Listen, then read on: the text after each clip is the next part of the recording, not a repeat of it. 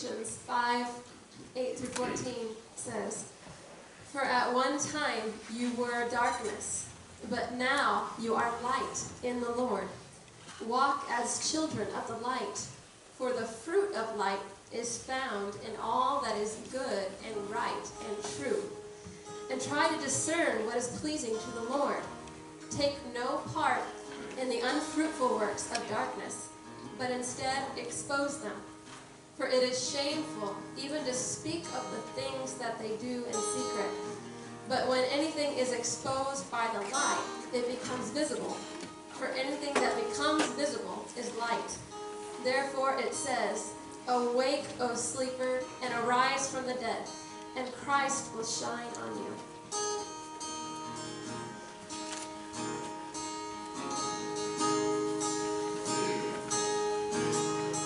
We bow our hearts, we bend our knees. Oh Spirit, come make us humble.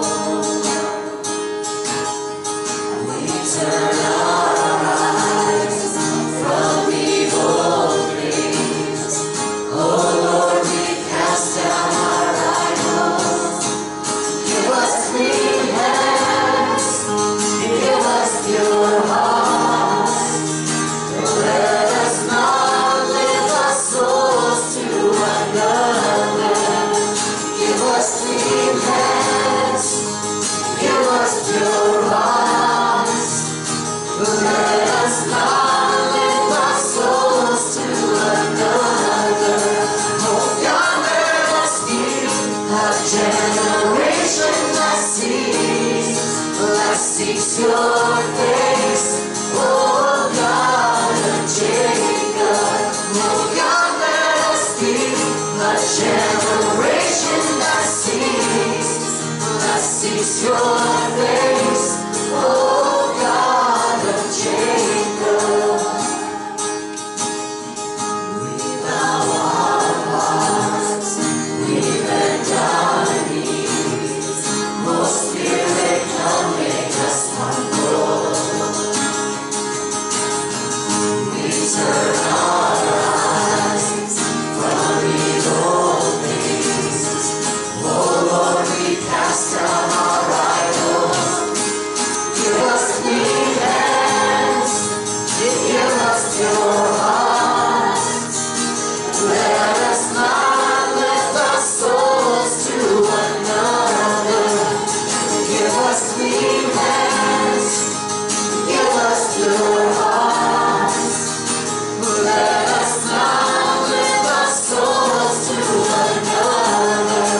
Oh God, let us be a generation that seeks your face.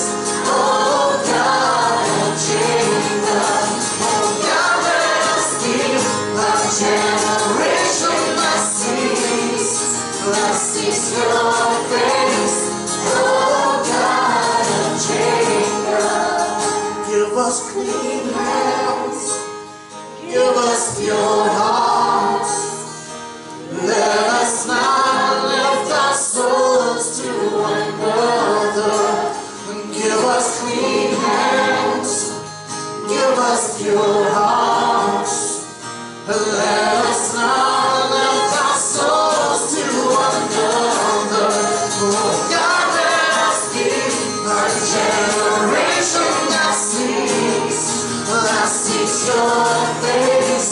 Oh God of Jacob.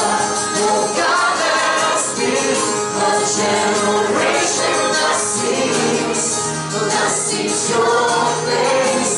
Oh God of Jacob, that seeks your face.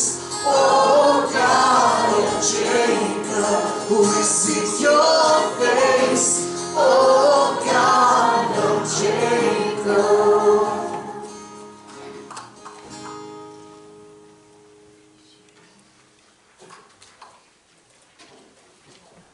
Good morning. You may be seated, church family. Thank you for being here to worship the risen Lord Jesus with us this day. We are grateful for you coming and being part of this occasion. We worship the Lord Jesus. Before we go into our announcements, I want to, obviously yesterday was Veterans Day. I think it's appropriate for us to recognize and say our appreciation to our veterans. So if you have served in the armed forces in any way, would you stand and let us recognize you today?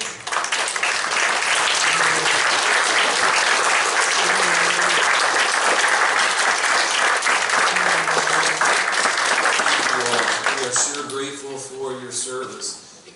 Appreciate what you have done. Well, let's look at our announcements in our bulletin this morning, church family. We see our Awana theme this week is donation of winter clothes to Mexico. And then you also see that this is the Saturday that we go down and serve at Hero House. If you are interested in doing that, you can speak to Bob or Chuck about that and take part in the breakfast that we serve down there. And also today, hopefully you've been able to bring back your Christmas child shoe boxes.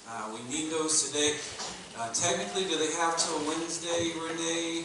That's the last day of the job. Very last day. For you or for them? I can write it up Wednesday afternoon if somebody lets me know they're ready. Okay.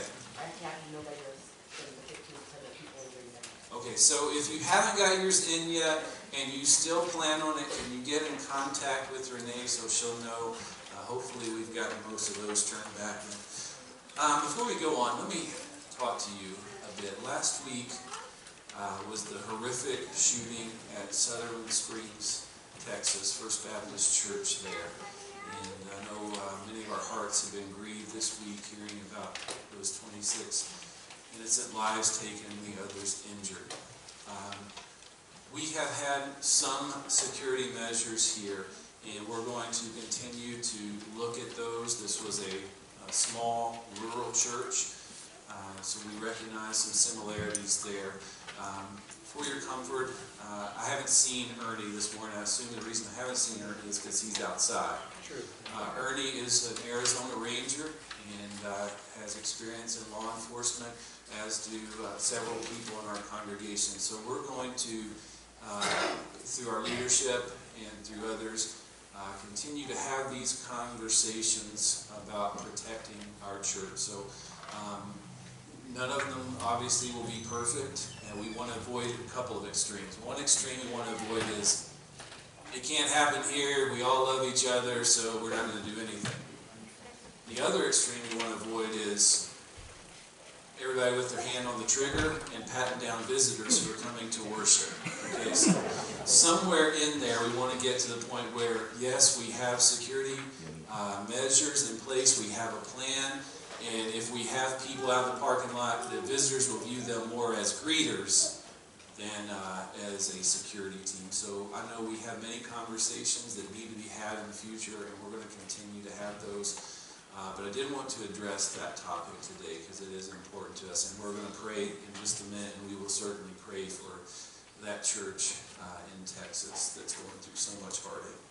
Okay, foster care Christmas project. Hopefully you got your ornament and are shopping. Bring those back by December 3rd, if you will. And yesterday was Veterans Day, but today is, I can't remember the exact title of it, something like National Adoption Day in churches. So what I'd like for us to do is recognize, kind of like we did veterans, we had them stand just a minute ago. I'd like for all those families that have been directly impacted by adoption to stand and let us appreciate them as well. If you've been directly impacted by adoption in your family, would you all stand and let us see you?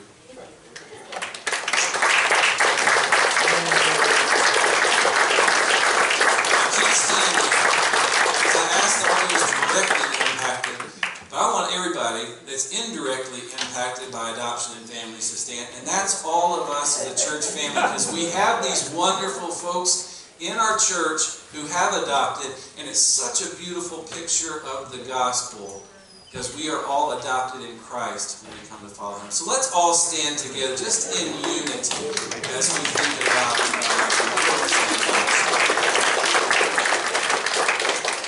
Very good. All All right, you can be seated now. Thank you very much.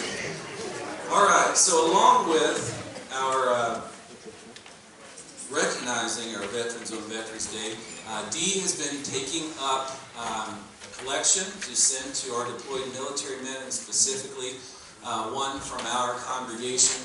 She plans on sending one of those tomorrow. So that doesn't mean stop bringing them. It means keep doing it, because she's going to send packages regularly. We appreciate this project.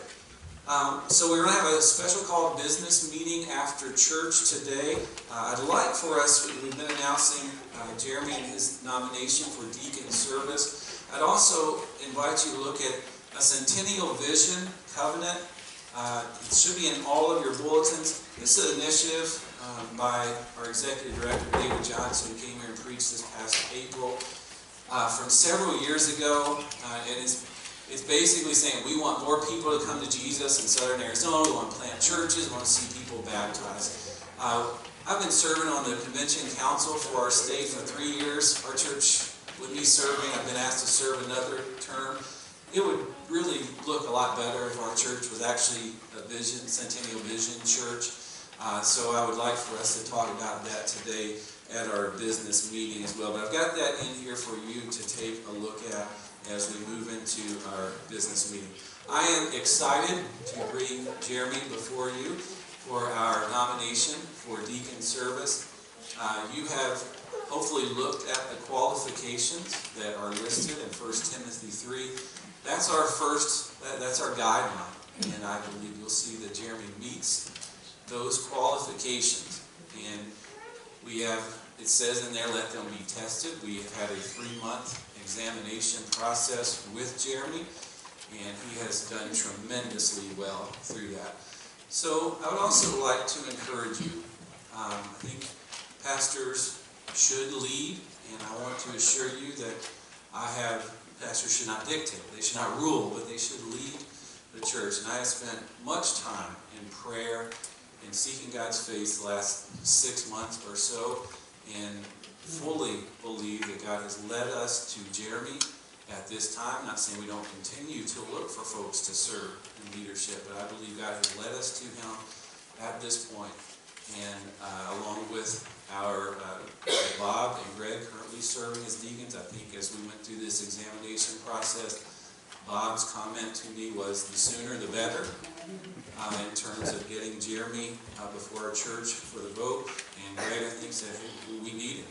We need him. So it is with the full endorsement of Pastor and our current deacon body that we bring Jeremy before you today to vote on him for deacon service. Okay, last announcement. We've had a lot of announcements this morning. Luminary Nights coming up December 1st and 2nd. Got a great location right in front of the rug shop over there. Hopefully we can have the kids sing some songs. We'll sing some songs, have a short gospel presentation, a minute or two, and hand out a lot of tracts over there. We're going to meet on November 26th after church to finalize our details about this project. If you have ideas, if you want to run with some, please come and talk to me, let me know. But I think this will be a great way for us to share the good news of Christ. Okay, well, let's take up our offering this morning. I'm going to read 4 verses out of Psalm 37 for us to pray through. Psalm 37, verses 1 through 4. And I was thinking of this in many ways with the tragedy of First Baptist Church, Sutherland Springs. Fret not yourself because of evildoers. Be not envious of wrongdoers, for they will soon fade like the grass and wither like the green herb. Trust in the Lord and do good. Dwell in the land and befriend faithfulness. Delight yourself in the Lord, and he will give you the desires of your heart.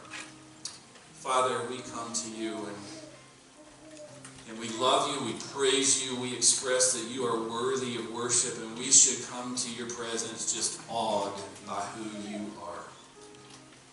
And we should also be heartbroken for the wickedness that we see in our world.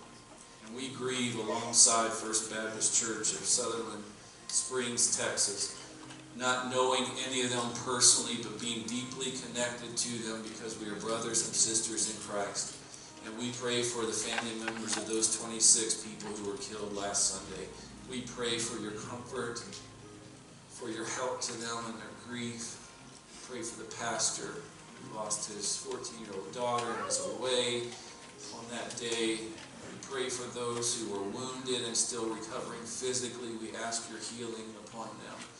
And so, Father, we pray for this church, and we pray for all churches that are meeting today. We pray for safety. We pray for wisdom for us as a church as we go forward, thinking through our security plans and details, Lord, that we would be wise and have the right measures in place. And we pray, Lord, we praise you, Father, that wickedness cannot stop the gospel, that churches are still gathering today, that we do not cower in fear, that we do not cease meeting because of wickedness, that we stand and say it's worth coming together. The good news is worth proclaiming. The God of Christianity is worthy of our worship. And so we gather today in opposition to any evil or wickedness. We gather and proclaim the goodness of our God. Father, we want to thank you for our veterans who have served our country and those in our congregation who have served. Thank you for them. Bless them. Bless those who are even serving now in our church. And as they're deployed, watch over them, we pray. Father, thank you for this wonderful picture of adoption that is in our church. What a glorious thing. In a small church, we have so many wonderful adoption stories and families. So we thank you for them. And we pray, Father, for homes for children, for kids who need homes, for kids who don't have families. We pray, Lord, for your church to rise up and take part in this movement. Father, we pray for the Lays. We pray you bless them on the mission field, bless their baby in the womb, bless their family and ministry, bless our business meeting today, we ask, Lord. And we pray all these things in Jesus' name. Amen.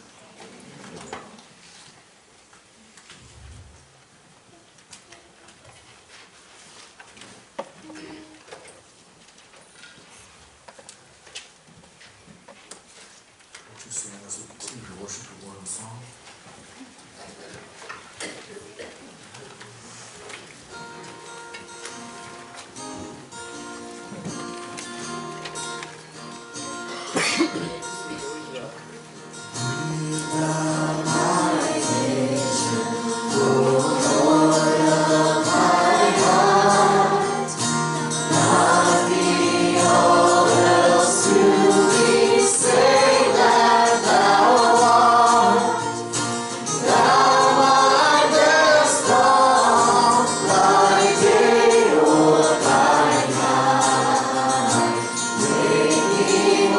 Sweet.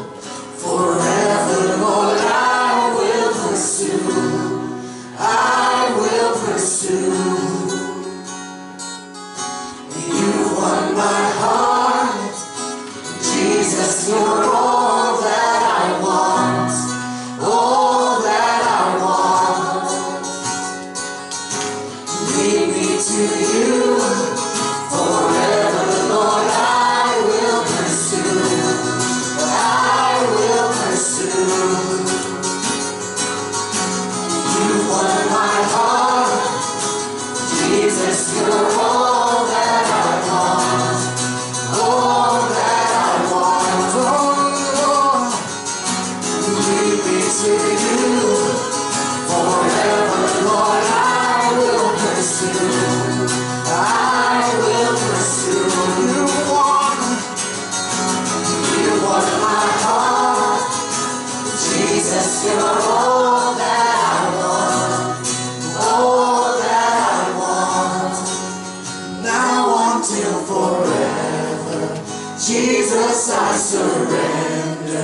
Show me what I don't know, more of you.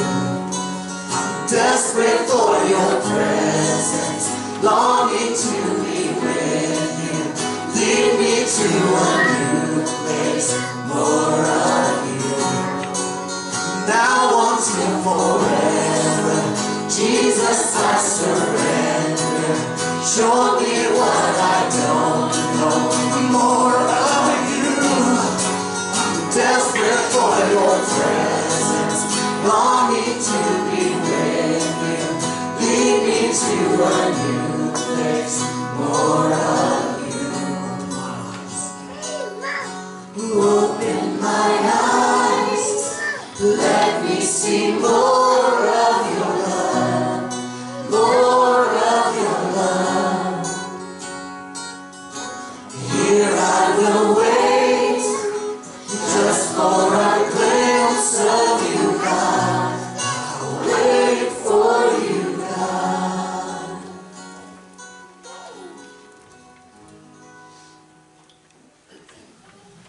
Thank you, praise team. Thank you, church, for worshiping in song. For being seated, I invite you to turn to Romans 13. Today, our kids have children's choir, which means that it's not just 2 to 6-year-olds that don't get to hear me preach today. That's how I phrased it. We'll let the 2 to 12-ish years old. I'm not sure how we will take over.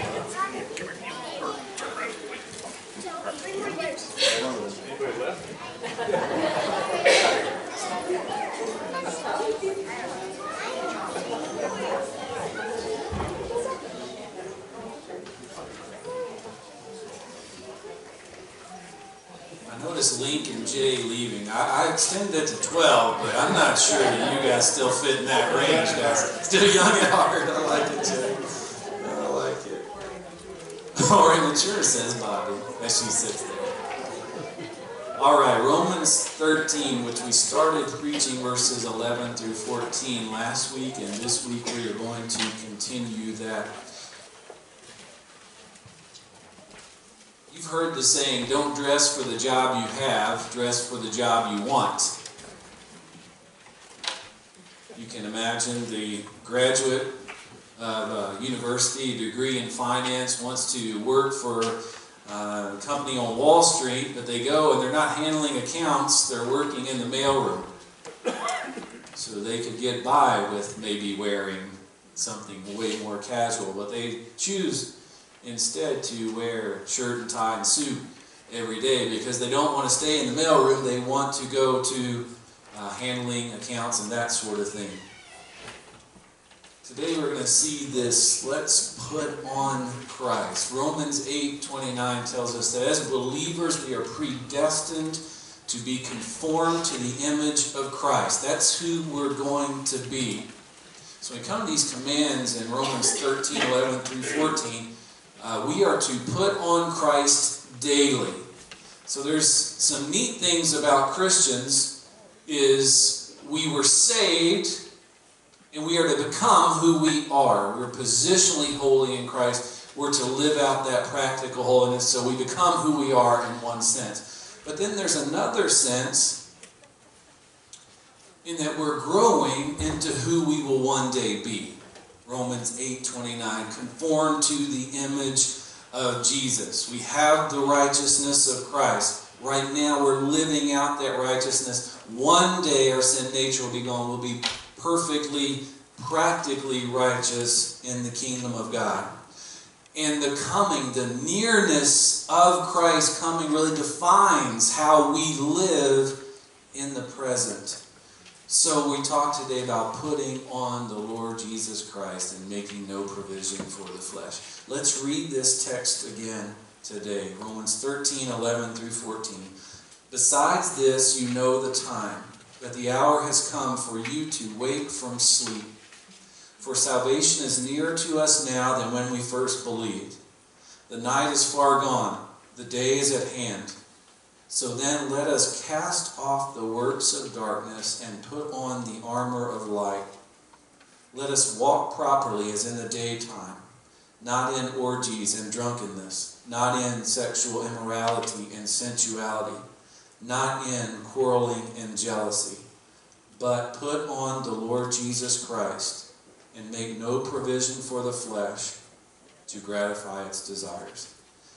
Father, thank you for your word. Help us as your church to walk properly as in the daytime. May we throw off those works of darkness and daily, regularly put on the Lord Jesus Christ to seek to live out the holiness which we have been given solely by grace. Help us to continue to live in that grace and live a life of holiness. Help us through our examples that we give today in preaching this text to be encouraged as believers to follow the Lord Jesus wholeheartedly with undivided devotion. In Jesus' name we ask it. Amen. Last week we preached these verses, and we really started with verses 11 and 12 there.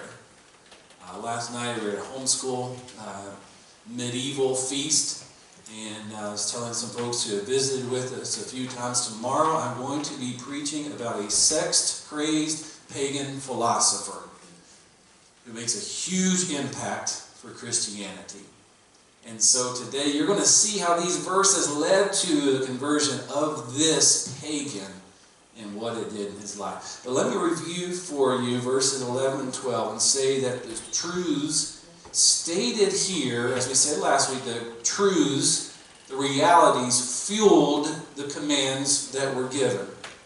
So we said those commands that are given in those verses are not free-floating, they're not just out there, they're anchored in these statements of truth. And the commands are rooted in the soon return of Jesus. So you see this in verse 11. The hour has come for you to wake from sleep. So we're told, wake up. Stop being spiritually lethargic. Wake up, be alert. And then you see the grounds in the next sentence. He starts with for, and we can read that as because. So because or for, salvation is nearer to us now than when we first believed. So the coming of Christ, the full redemption of our bodies, it's closer now than we first believed. So wake up.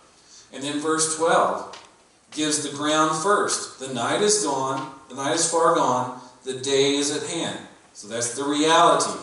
Well, then what actions are commanded as a result? So then let us cast off the works of darkness and put on the armor of light. So Paul is showing us that the nearness of Christ's soon return should drive us to live holy lives. And that's opposite of how this world lives. So here's the true statements in these verses. You know the time. Hour has come. Salvation is near. Night is far gone. Day is at hand. So those are the realities. And those realities undergird the commands that are given in these verses. Wake up. Cast off the works of darkness. Put on the armor of light. Walk properly. Put on Christ. Make no provision for the flesh. So I hope you see how those commands are rooted in the truths expressed. And the imagery of light, darkness, day and night is brought in here. The night is this present evil age where darkness reigns. That darkness describes the world of sin and rebellion against God. And then the day refers to the time when Jesus will return. In judgment for those who do not believe in him, but in salvation for those who do. He'll set up his kingdom. We will be part of it. And the light refers to walking with Jesus in the midst of this dark world in which we live. So to belong to the night is to be at home in this world. To live by its principles and morality, not care about the things of God. But to belong to the day, to be people of the light, shows that we are not first and foremost citizens of this temporary kingdom. We are first and foremost members of the kingdom of God. And that being true, that makes living lives in this present age altogether different than members of this age live. We are to be different.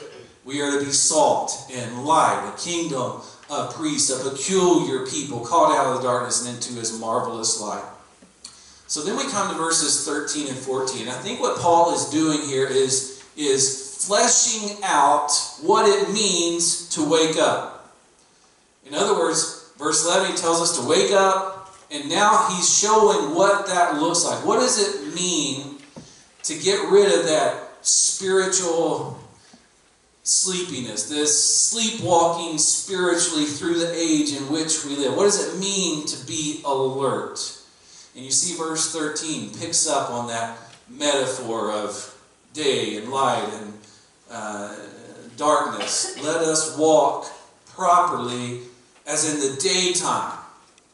So the word walk is often used in the New Testament. We use it in our Christianese language. How's your walk with Christ? We certainly don't mean physical walk.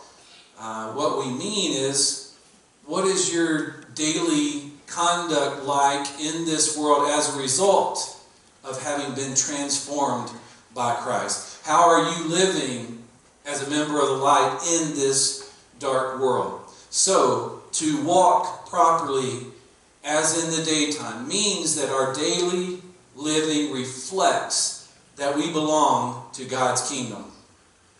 And then Paul is going to contrast that to show what the people of this age do. What does it look like to walk in darkness? And you have these 6 descriptors, these 3 pairs that are given here. The first pair, orgies and drunkenness. And those are the type of things that usually occur at night. It's the unrestrained abuse of the mind and body through drunkenness. And I think he's pointing us back into chapter 12, verse 2. That you now have renewed minds. Don't abuse your mind. Don't abuse your body that's being conformed to the image of Christ through this drunken state. And then the second pair that he gives describes sexual sin. Both words, sexual immorality and sensuality, are plural. To indicate to us that includes every type of sexual immorality. Fornication, sex before marriage. Adultery, sex with someone outside of your spouse while you are married. Homosexuality. The list goes on, but includes every type of illicit sexual act. And then the last pair, this quarreling and jealousy, is showing a willingness to fight, a desire to get your own way, wanting selfish recognition. And this tears apart community, tears apart a unity within people. So all 6 of those are not things that should characterize people of the light. They describe a selfishness, a wanting your own pleasure in life at the expense of whatever else. So we're here and we're preaching this and we're saying, who is the audience here? And like I told you last week, Paul is speaking to the church. He's talking to believers. In every church, obviously, there's a mixture of believers and unbelievers. So he's talking to the church, and he's saying to us, these 6 sins should not characterize us. And you think, well, why does he need to say that? We still have a sin nature. So one reason I think that he says it to us is there were many first century believers who were very immoral in terms of their lives before coming to Jesus Christ. They're involved in all kinds of sins. Hear what Paul writes to the church at Corinth. He writes to the church, 1 Corinthians 6, "Do not be deceived, neither the sexually immoral, nor idolaters, nor adulterers, nor men who practice homosexuality, nor thieves, nor the greedy, nor drunkards, nor revilers, nor swindlers will inherit the kingdom of God." And that is quite a list. And then Paul will say, "And such were some of you." That's who they were. They were not sweethearts. They were not nice, moral sinners. They were wretches. They were pagans. So he says that that's who you were. But secondly, that's not who you are now. Such were some of you, but you were washed. You were sanctified. You were justified in the name of the Lord Jesus Christ and by the Spirit of our God. So he's saying to us, you're changed. That's not you anymore. Don't go back to that junk. Don't go back to living how you lived before Christ as if he made no difference in your lives. You put on Christ. You're changed. You're different. So live altogether differently. So that's our theme. Put on the Lord Jesus Christ. Put him on regularly. Put him on daily. So Paul is writing to the church. He is writing to his audience of those gathered to hear God's word. And he tells them, wake up, live for Christ in this age. And all that's true. But today I want to show you how this text, this very text, led this pagan, sex-obsessed philosopher caught up in a lifestyle of sexual debauchery to leave it all to follow Jesus and make one of the greatest impacts in the history of Christianity. I would be remiss if I preached this text to you and didn't tell you how the Lord used it to bring about one of the most famous conversions in Christian history. So we're going to talk a little bit about Augustine for a while. Augustine lived from 354 to 430 AD. He lived at the time that after 800, 900 or so years of the Roman Empire ruling the world, it was in the midst of collapsing. And he has a lot to say to the world about the person of Christ in that time, in that context. So who was Augustine? Adolf Harnack said he was the greatest man the church had between Paul the Apostle and Luther the Reformer. You're talking about a span of 1,500 years. Church history said after Jesus and Paul, Augustine is the most influential figure in the history of Christianity. Those are huge statements. So if you'll recall, when we preached about Martin Luther a few weeks ago coming up to the Reformation, we said that he's in this thunderstorm, he struck, says he'll join the monastery. Well, he becomes a monk. He becomes an Augustinian monk. So he saw himself in the line of Augustine with that practice in the monastery. But once he realized justification is by faith alone, he realizes that now he's truly in the line of Augustine.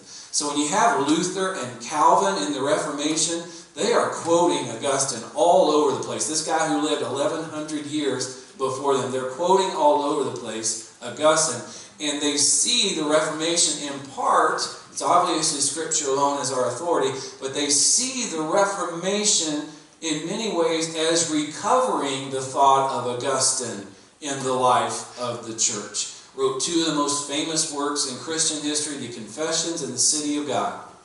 But that's who he became. It's important for us to talk about who he was. So, Augustine was born to his mother, Monica, who was a devout Christian, and his father, Patricius, who was a pagan, had a bad temper and was often unfaithful to his wife. Those were his parents. But at the end of the life of Patricius, he converted to Christianity. What led him to Christ? Obviously the gospel, but the gospel preached through the quiet virtue of Monica, his wife. Here's what Augustine wrote. She worked hard to win him to you, preaching to him by her character, by which you made her beautiful, submissively lovable, and admirable to her husband. Well, in his early life, Augustine rejected his mother's faith. At 16, he said he walked the streets of Babylon in whose filth I rolled. Now, it's about this time that he has his famous pear tree episode. He joined friends in stealing pears from someone's orchard. But it wasn't because he was starving. He didn't care anything about eating pears. In fact, after they stole them, they threw them to pigs. Why would he steal the pears? For the pleasure of rebellion. After he was saved, he looked back about this incident. He thought about why he stole. And the real reason he stole, he said, is he loved evil. Now, later on in Augustine's life, he will refute what's called the Pelagian heresy. The Pelagians basically were saying a lot of things, but one thing they said was atoms fall in the garden had no effects on anybody else. They were limited to Adam. And so what they were saying was, every human being is born without original sin, which is heresy, absolutely false according to the Bible. But the Platonians were saying there is no original sin. Augustine could look at Scripture and say, no, there's original sin. But he could also look at his experience with the pear tree and said, no, there is original sin living in me. Hear what he said about the pear tree. I stole something which I had in plenty. The excitement of stealing and the doing of wrong, I became evil for no reason. I was foul and loved it. Folks, that's the truth of John chapter 3, verse 19. And this is the judgment. The light has come into the world, and people love the darkness rather than the light because their works were evil. So just how foul was Augustine? At 17, he went to Carthage to study rhetoric. Now, his mother warned him as he's leaving, don't commit fornication and don't seduce another man's wife. He said, I went to Carthage where I found myself in the midst of a hissing cauldron of lust. That's a pretty good description of who he was.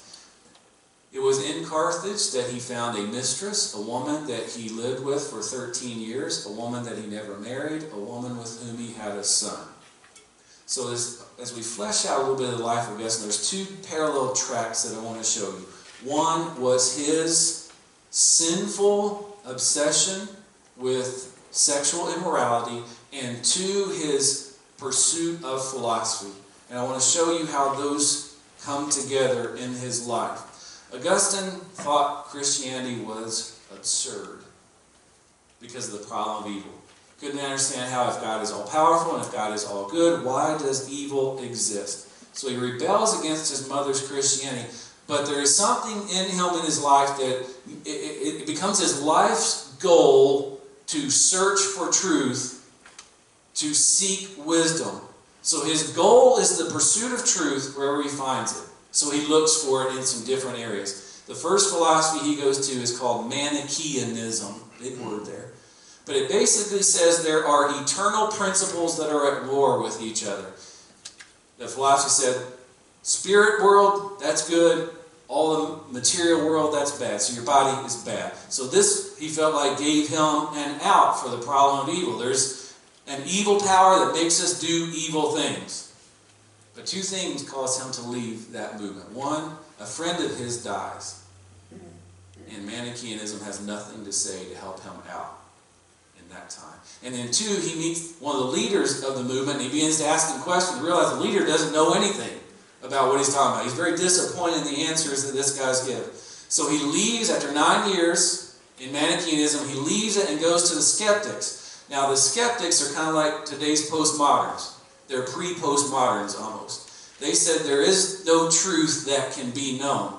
So Augustine doesn't last long in a movement that says no truth can be known, because his life's pursuit is to find truth, to understand truth.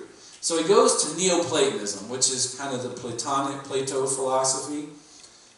Now this helps in some ways pave the way for him to get to Christianity, because it spoke of a transcendent God. In other words, a God who is distinct from us, different from us, above us. Now, Plato and Negri, they weren't talking about the Christian God, but prior to this, he couldn't understand how the Christian God could have a spirit, could be a spirit but not have a body. But this helps him to start thinking through the reality of a transcendent God who is distinct from us. So it's about this time, as he's searching for truth, that he gets a job. Professor of rhetoric in Milan. So he moves to Milan with Monica, his mother, with his mistress, who he never names in his writings, and with his son. Now when they get to Milan, his mom has some ideas. She thinks he needs to put away his mistress and find someone respectable, someone socially acceptable to marry. So Augustine has this huge conflict. He's going through turmoil. in his mind, but he finally decides to put away his mistress. And he starts to look for a socially acceptable, a respectable wife. And so he finds a woman, finds a young lady that he thinks she would be a good one to marry. So they get engaged, but she wants a 2-year engagement. Now this is a problem for Augustine. Why? He's obsessed with sexual immorality. So what does he do? Finds another mistress while he waits to get married to this other woman. So sometimes, you think of people of the past and you kind of sanctify them in their minds. Oh, they didn't have the same struggles we did. This guy is obsessed with sexual immorality. In fact, he said, I thought life too miserable unless folded in females' arms. So I want you to hear this guy's struggle. So he gets to Milan, puts away his mistress, gets engaged, finds another mistress. All this mess is going on in his life. But he's professor of rhetoric, and he hears in Milan about a guy named Ambrose, who is a great speaker. But Ambrose is a Christian pastor. So what Augustine wants to do, he wants to learn from eloquent speakers. That's his livelihood. So he wants to go hear Ambrose, whose nickname, by the way, is the Golden-Throated. Now come on, that's an awesome nickname. If you're any kind of speaker, if you get called the Golden-Throated, that's pretty much the highest compliment you can receive. So here's Augustine. He wants to learn from eloquent speakers. Here's this guy in his town called the Golden-Throated, so obviously he's got to go hear him. So he goes to hear him, strictly for the style, not for the content. But guess what happens? Augustine gets more than the style. Way more than he bargained for. He gets the content of the Christian faith. He said, in Milan, I found your devoted servant, the Bishop Ambrose. At that time, and here are the metaphors, at that time his gifted tongue never tired of dispensing the richness of your corn, the joy of your oil, and the sober intoxication of your wine. Unknown to me, it was you who led me to him, so that I might knowingly be led by him to you. Obviously, he's speaking to God there. So he was convinced from Platonism that God was transcendent, but how could a transcendent God above us, distinct from us, separate from us, how could this God take on human flesh? We find that in Scripture, right? And this is what Ambrose is preaching. He is preaching the Word of God. And so something starts to happen in Augustine. Remember that his life's goal is the pursuit of truth. What happens to Augustine? He comes to believe that Christianity is true. He's pursued truth. He has found it. Intellectually, he is convinced that Christianity is right. But there's a problem. Augustine would pray, God, make me chaste. In other words, God, make me abstinent. God, make me chaste. But not yet. That was his prayer. God, make me chaste. But not yet. He was not ready to leave behind his sexual immorality. He loved his sin. Just like we see in the Gospels, that people love their sin. But God's not going to let him go. So it's 386. Augustine is 31 years old. His life is in turmoil. And he's talking with his best friend Alypius about an Egyptian monk named Anthony, who has sold all he had, given his possessions to the poor, and he's living for Christ. And he contrasts Anthony, who is free in Christ and living holy, with himself, who is just wrapped up in his own, what he calls, bestial bondage to lust. That's a good description of who Augustine was. So there's a small garden by the house where he was staying. And this troubled Augustine went out into the garden to get alone with God because his soul was so tormented. He calls it his fierce struggle, that he was overcome with violent anger with himself. He said his eyes gushed tears, he tore his hair, and he pounded his forehead with his fists. That's how deep the struggle was in this garden for Augustine. But the struggle was God working grace. in his heart. So let me show you that he began to see that what he would gain by following Christ was far more than what he would lose. Hear from Augustine. I was held back by mere trifles, and while I stood trembling at the barrier, on the other side I could see the chaste beauty of continence, or abstinence in our language, in all her serene, unsullied joy as she modestly beckoned me to cross over and to hesitate no more. She stretched out loving hands to welcome and embrace me. I flung myself down beneath a fig tree and gave way to the tears which now streamed from my eyes. In my misery I kept crying, how long shall I go on saying tomorrow, tomorrow? Why not now? Why not make an end of my ugly sins at this moment? All at once I heard the sing-song voice of a child in a nearby house. Whether it was the voice of a boy or girl, I cannot say, but again and again it repeated the refrain, take it and read. Take it and read. At this I looked up, thinking hard whether there was any kind of game in which children used to chant words like these, but I could not remember ever hearing them before. I stemmed my flood of tears and stood up, telling myself that this could only be a divine command to open my book of Scripture and read the first passage on which my eyes should fall. So let's pause here. The chaste beauty of continence came to me. His struggle with sin was this obsession with sexual immorality. And he could see that was fleeting and it wasn't worth it. How long shall I go on? Tomorrow, why not today? So he hears this. I don't know how God sent this, but tole legi, take up and read, take up and read. So he believes this must be God directing him to go to Scripture. So he gets to Scripture. Now, I don't recommend this as a Bible reading plan, to just the first passage on which your eyes fall to read that each day. I think it should be a little more systematic, but God worked in it. So here's the crisis of Augustine's soul. He's heard God directing him. He needs to go to Scripture. Let's pick up with him. So I hurried back to the place where Alypius was sitting, seized the book of Paul's epistles and opened it, and in silence I read the passage, the first passage on which my eyes fell. Romans 13:13 and 14. Let us walk properly as in the daytime, not in orgies and drunkenness, not in sexual immorality and sensuality. Do you think Augustine was reading himself into those verses? Absolutely, he saw that. Not in quarreling and jealousy, but put on the Lord Jesus Christ and make no provision for the flesh to gratify its desires. I had no wish to read more and no need to do so, for in an instant, as I came to the end of the sentence, it was as though the light of confidence flooded into my heart and all the darkness of doubt was dispelled. And in that moment, one of the greatest minds in church history converted to Christianity. And does it not have something to say to us 1,700 or so years later? We live in an age that deifies sexual immorality.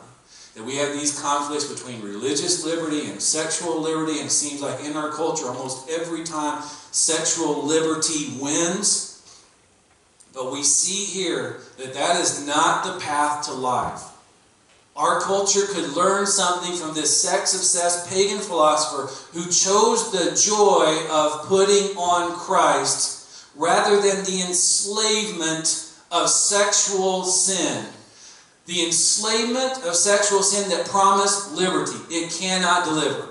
Sin will never deliver what it promises. It will promise fulfillment and it will deliver misery.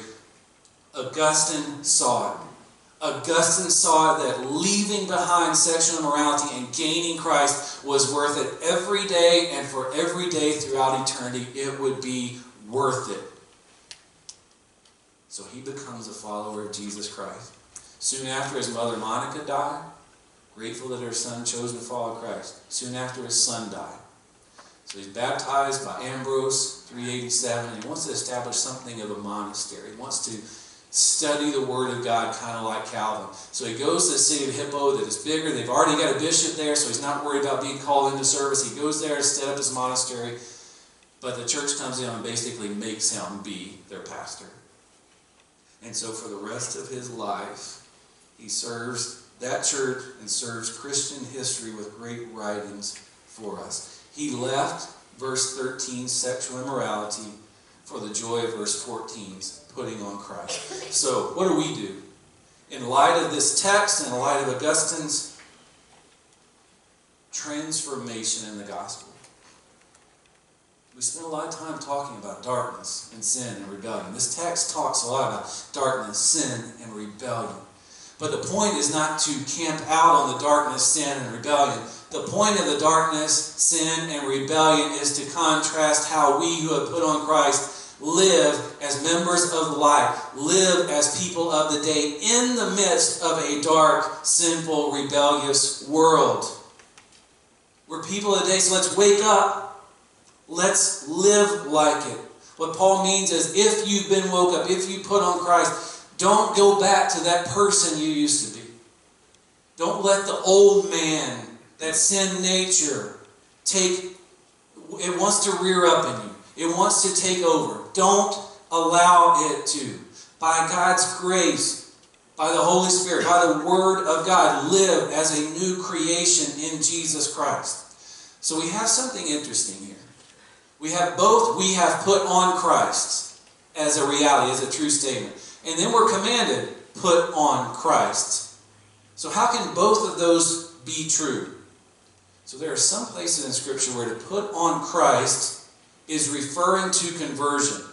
It's that moment when we put off the old self and we put on Christ. Before we were in Christ, we belonged to the darkness, we walked like the darkness, but we came to Christ. Galatians 3:27, I think, speaks to the conversion aspect. For as many of you as were baptized into Christ have put on Christ. That's justification. That's the moment of your salvation. But here in Romans 13, what he seems to be saying, what he is saying, is he's commanding those of us who have put on Christ to keep putting on Christ. So when he gives the command to believers, he's not any longer referring just to justification. That's the moment we were saved. Now he's talking to us about sanctification. Living more holy lives as a result of being saved. Growing in practical holiness because God gave us positional holiness the day we came to Jesus Christ. So in Colossians 3 that Amanda read for us, I think you see both aspects in the putting on. Colossians 3:9. Do not lie to one another, seeing that you have put off the old self with its practices and have put on the new self, which is being renewed in knowledge after the image of its creator. This is conversion. This is salvation. Put off the old self, put on the new. But then he goes to sanctification. Put on then, as God's chosen ones, holy and beloved, compassionate hearts, kindness, humility, meekness, patience. As it goes on there, you see that's what we put on daily, is the characteristics of Jesus Christ within us. These Christian virtues come from the Holy Spirit indwelling us, and now him conforming us to the image of Jesus Christ daily, regularly, day after day, week after week, month after month, year after year. So, church, you have some new clothes. You have put on some new clothes. Positionally, you became holy in Christ when you were saved. Now, practically, keep putting on those new clothes daily.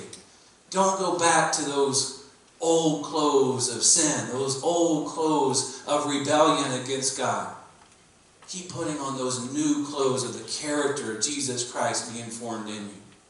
Live that out in this dark world that we live in. Augustine wrote The City of God, and basically saying, ever since the beginning there have been two cities, the city of God and the city of man.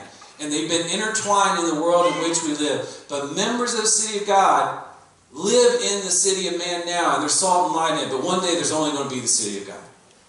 One day there'll only be the kingdom of God. When the kingdoms of this world become the kingdom of our God. And he says, so since that's a reality, live like that now. So what does it mean? Verse 11, wake up. It's time to take off the sleeping clothes. Time to take off the pajamas. If this next sentence offends you, I'm kind of sorry. But if you're going to go to Walmart or Safeway or Fry's, maybe don't wear the pajamas. Okay? Put on a pair of jeans. Put on a t-shirt. Something. Going out in public, wear the proper clothes. Don't wear your sleeping clothes. And I think what Paul is saying to us here, Stop wearing those old clothes. Stop being asleep. Put on Christ. Dress properly. John MacArthur says that the imagery found here of darkness and light, day and night, is referring to, as he talked about, put on the armor of light, put on Jesus Christ. He's saying this is the language of a soldier. And maybe the soldier has had the clothes of, say he's going out for the night, and he's had the clothes of partying and debauchery and rebellion. He's wore those clothes, but the day has come. And he's still got those clothes on. But the battle is near. He doesn't need to keep wearing those clothes. He needs to put on his armor. Because he's going to go into battle, he has to have the right clothing, the right armor to go into it. So spiritually, we take away the same thing. Christian life is not a playground, it's a battleground. We've thrown off the works of darkness. We put on Jesus Christ at conversion. So keep putting him on. What does it mean to put on Christ? Put on the armor of light. We're putting on Christ's holiness daily. We're putting on his virtues. The day is drawing near. Don't live like people of the night. Live as people of the light. Church, there's a couple of things to take away. If you're in Christ, put him on daily. And pray for the pagans. Pray for people who are like Augustine, who maybe they're waking up hungover right now. Maybe they spent last night getting high. Maybe right now they're living a homosexual lifestyle. God still saves sinners like that. This past week, I watched the 30 for 30 documentary on the Nature Boy, Ric Flair. Maybe some of you remember this former wrestler, this WWE wrestler, had this big promotion, one of the biggest guys in wrestling through the 80s and 90s and even 2000s. And he's probably, 70 years old now. And I posted something about on Facebook. It's a tragic example of gratifying every fleshly desire you have. This is a guy who was bragging about every day for most of his adult life, he's drunk about 10 beers and 5 other alcoholic drinks every day. This is a guy who said in the course of his life he slept with 10,000 women. And many men probably idolized this guy back in those days. But what I didn't see a hero. I saw this tragic figure, a guy who was left empty and miserable because he pursued a life of sin.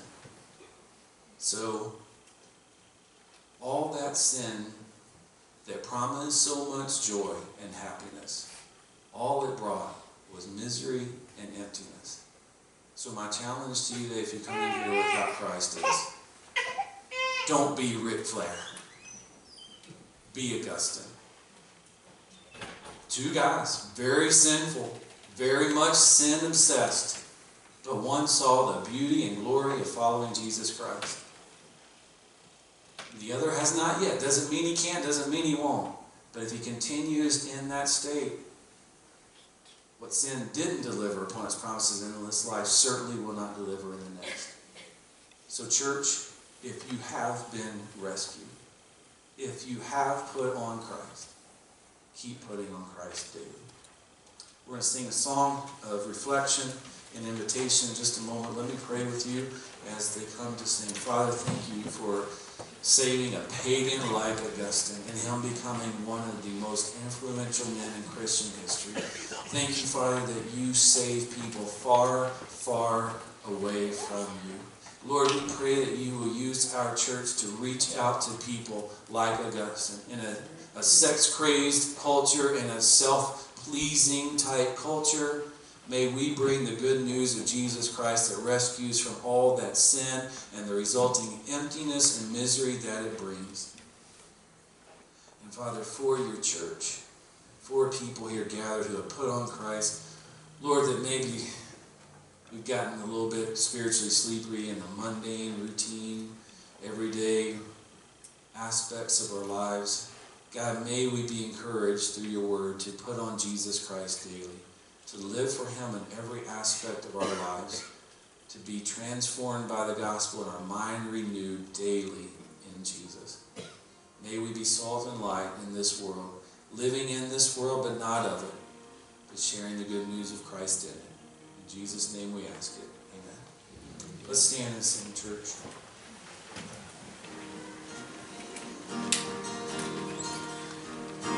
Be thou my vision, O Lord of my heart. Not me all else to be, say that thou art. Thou my best thought, thy day or thy night. Waking or sleeping, thy presence my life. Be thou my wisdom, be thou my true word. I ever with thee, and thou with me, Lord. Thou my great Father, and thy true Son. Thou in me dwelling, and I with thee one. Be thou my shield and my sword for the fight. Be thou my dignity, be thou my light. Thou my soul's shelter, and thou my high tower. Raise thou me heavenward, O power of my power. Riches I heed not, nor man's empty praise. Thou mine inheritance, thou and always. Thou and thou only, be first in my heart.